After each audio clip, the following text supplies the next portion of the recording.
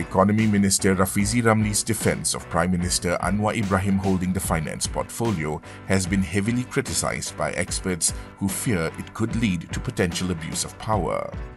Centre to Combat Corruption and Cronyism CEO Pushpan Murugia underscored the need to maintain a clear separation between the Finance Ministry and the Prime Minister's office due to the considerable influence wielded by both.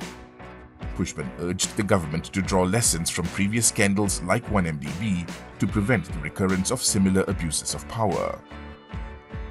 Recently, Rafizi rejected Bersatu President Muhyiddin Yassin's assertion that the positions of Finance Minister and Prime Minister should not be held by the same person.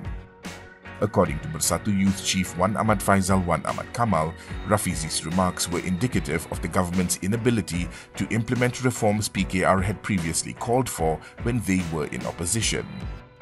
Pasas Pendang MP Awang Solahuddin Hashim concurred, pointing out that Rafizi had previously criticized Najib for holding dual portfolios.